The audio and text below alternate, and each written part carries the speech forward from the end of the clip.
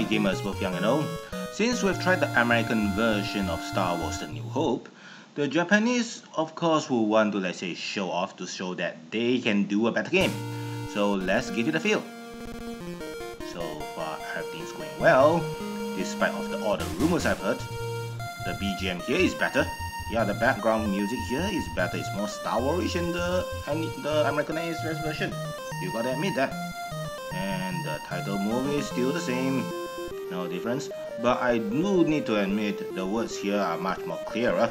I mean, it's the same thing, so don't expect any new stuff. I heard there's a lot of changes over here and there are so many rumors that actually freak me out. Hopefully everything will be fine. But that's a curse every time I say something like that, things actually do not turn out well. Anyway, let's see what the Japanese have for us. I heard they're good at animation, making it do it better over there. I think usually they'll do better in animation, and the favorite here does have the wow. I mean, the recreation of Tatooine scene is far better than the American European version. This fight is kind of intense and yeah.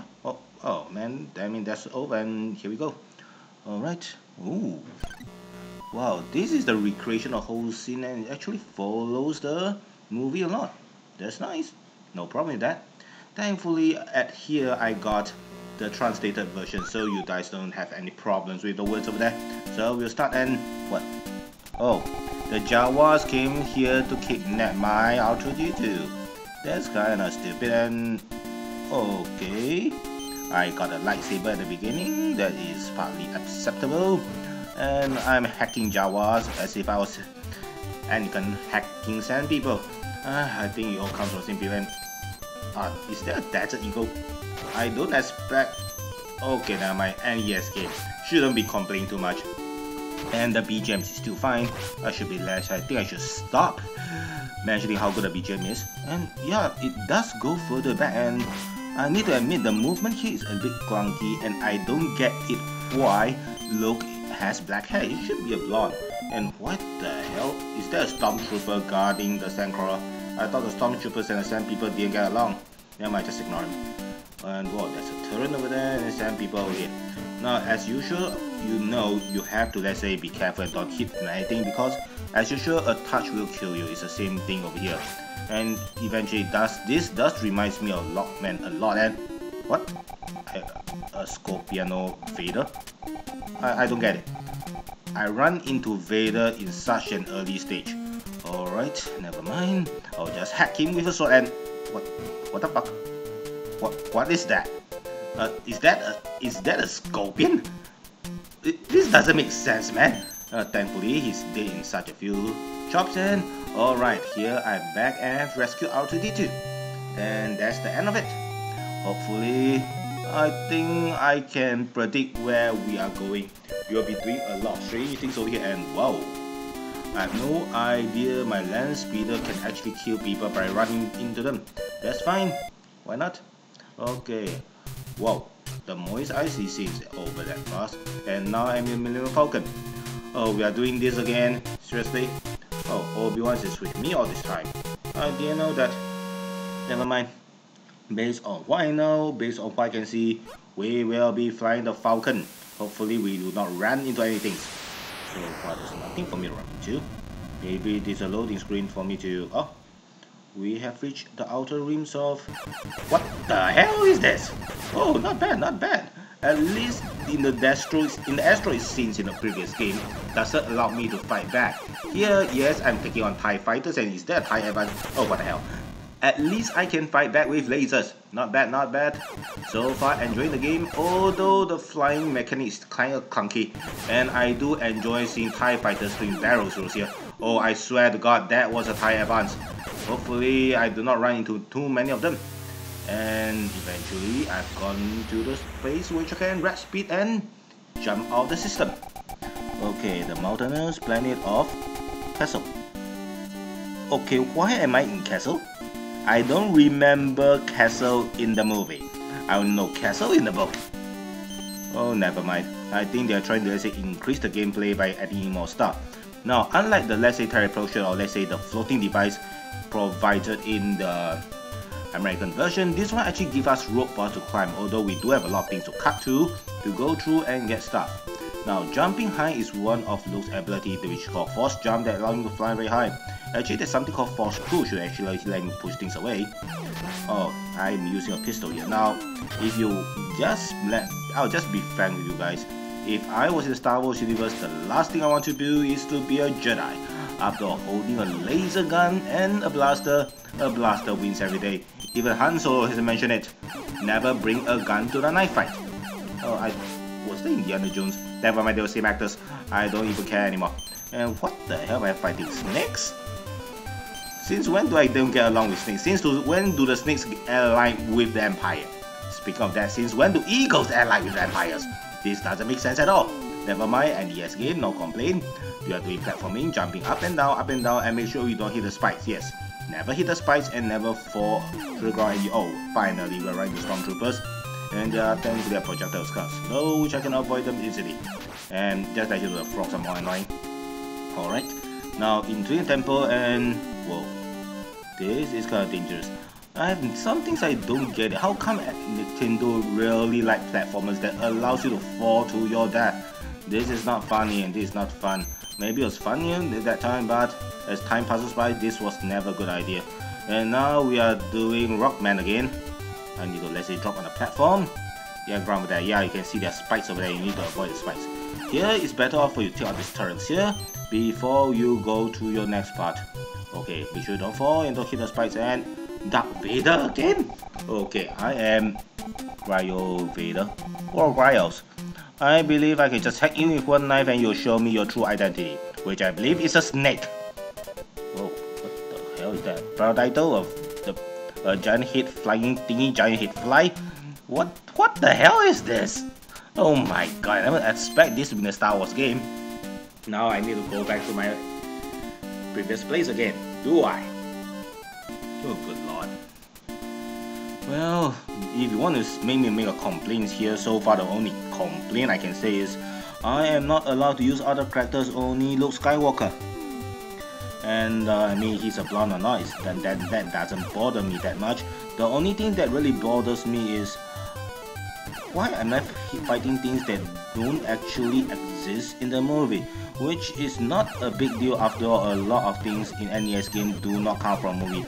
It is not really, let's say, loyal to the movie or let's say the novel itself, which is understandable. If you want to say some games they are not loyal to the original subject and still that's good. And who is this? I'm indebted to you for rescuing me. I will be very help to. Okay, don't tell me I need to come to castle to rescue Obi-Wan Kenobi. That doesn't make sense. Okay, just remember, grabbing the car is kind of important because it allows you to, let's say, fly very fast and knock into everyone. The only thing that you should not be knocking into projectiles and spiky bits. Eventually, if you do hit one or two times, that will be fine, but eventually you really don't want to do that.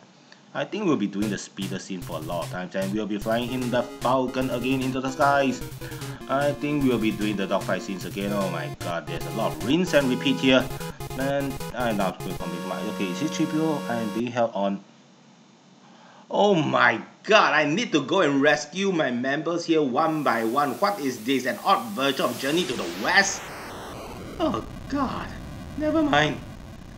Okay, we're now in Sky of Castles and we're now taking down TIE fighters. I have no idea what you guys break into 4 pieces, but right, based on how many bits you have, you shouldn't be breaking any pieces at all. Alright, got hit by your proton torpedoes. Alright, by using guns to shoot, and to be fair, the gun shootout actually makes me feel I'm flying an X-Wing. Yeah, I mean it comes from 4 corners, which is what the X-Wing does. So yeah, this is very X-Wing thingy over here. And you can see this is how the proton torpedo hits you. It spins and then that is considered as a hit. The less you have over there, the better, because the more it hits you, you'll be more in trouble. So there are 2 ways of doing this matter. One is to say move to the side to make sure the projectile is out of your sight and you will be fine. And the other ones is to take down those TIE fighters as they are throwing projectiles at you. Now you will notice that in this time the ships do not, let's say, fly away from you, they fly towards you. That is what you need to be careful. I have no idea why I'm using a lightsaber and underwater scene. Hopefully I don't see those Mon Calamari people here. Yeah, the salmon people. I don't think I will be seeing them because that one only come out in Return of the Jedi, which is after the, let's say, NES age. And yeah, most probably will be doing Empire Strikes Back. I heard actually it was not as good as the previous game. And whoa, so many eels here. Really does not make sense. Now just that you know, actually using a lightsaber underwater is not a good idea because actually it causes combustion due to the heat of the lightsaber. Yeah, if you see Gundam movies or let's say other Japanese sci-fi anime that's linked to mecha, lightsabers is definitely a no-no underwater, yet we are still using it here. Some may say in Super Robot Wars that's okay, I don't think that's mine. Yeah, Super Robot Wars is actually a fanfiction game. Not a fanfiction game, it's actually a crossover with everyone. And to make the game mechanic easy, they do it in that way. But let's say if you're writing a story or movie, you better don't do this. Oh my god, Darth Vader in the water away.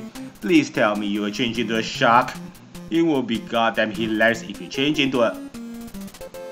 When I mentioned that you are gonna change into a shark, I was kidding. I really did not mean it. Oh god, at least he didn't change to someone like Cthulhu from Deep Worms. I'm sorry, Father Hydra. Oh no, actually it's Father Dagon, Mother Hydra, I think. Just that, okay. Now finally, we found 3PO. Which I want to ask, why the hell you are stuck in an underwater level? Oh god, who's I'm gonna rescue next, huh? First R2-D2, then Obi-Wan Kenobi, then C-3PO. Who's next? Damn it, who's next? Oh, finally. This is the Vader. Okay, finally it makes sense here. This is only rescue which I have to rescue. After all, Leia was actually captured in the original story, so rescuing her is definitely quite something you need to do. But before rescuing her, we still need to fight TIE fighters again. Oh, thankfully we don't have to do that. Oh, we still have to fight TIE fighters. Oh, we are going to land on this plane and this TIE fighter is coming. I thought we would actually smuggle ourselves on the base. Oh guys, this is never a good idea. You know that if we are going to force our way into it, the moment we park our ship, we will be facing lots of stormtroopers, and I think that's what you want to see, right? Yeah, that's what will happen. And thankfully, they are not sending the entire squadrons against us. They're only sending birds one by one, which is easy for me to knock down. And it's good to admit the TIE fighters kind of suck here. And yeah, they actually reminds me a lot. This actually reminds me a lot of Top Gun. But eventually, the game itself is much more easier to control than Top Gun. And finally, we've made ourselves to the Death Star, and I believe we are flying into a turret.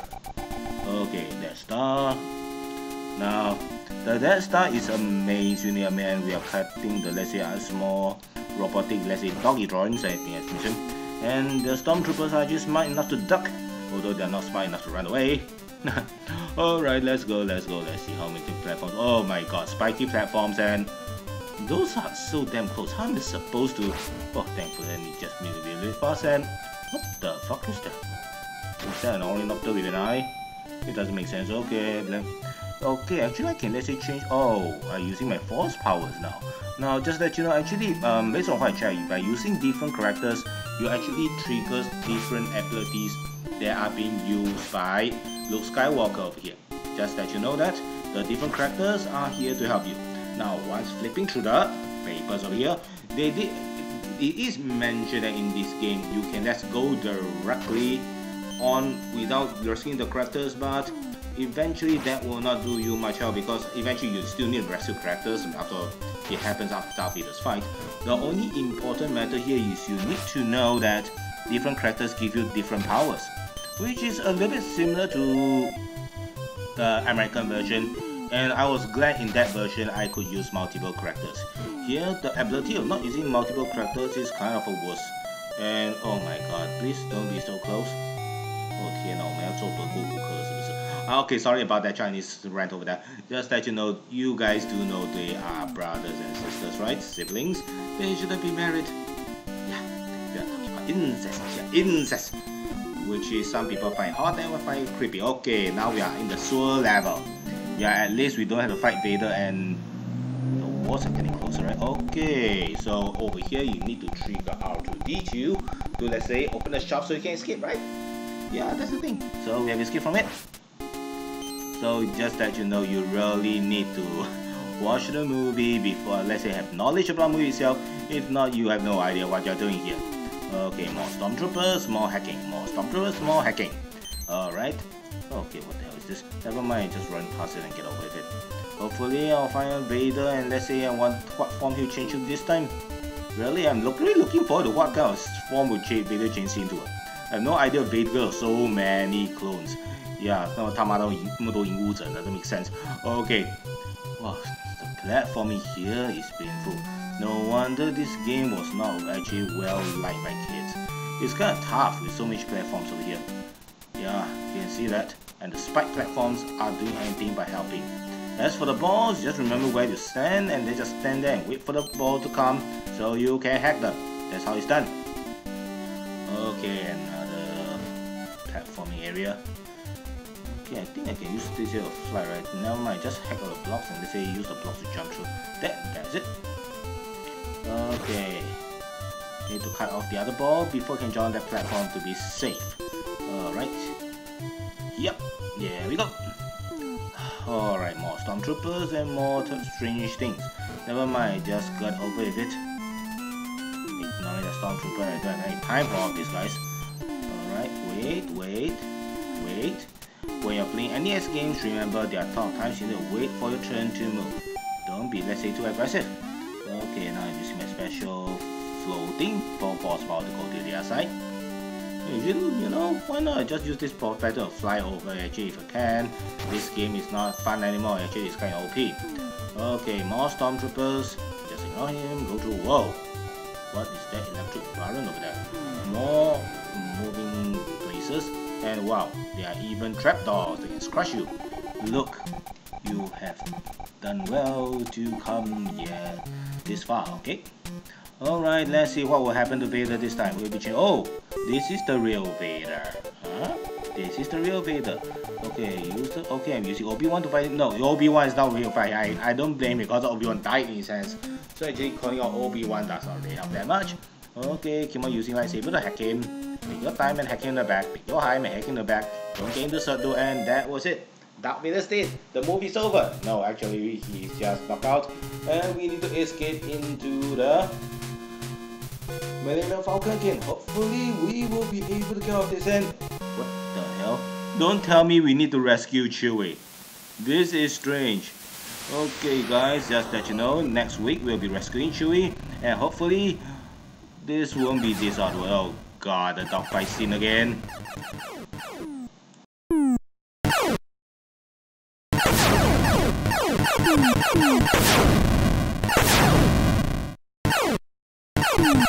Yeah, I am replaying but you do promise me to get better graphics for the coming next game, right? Yeah, at least I do get to the graphics over here. Oh, what the hell.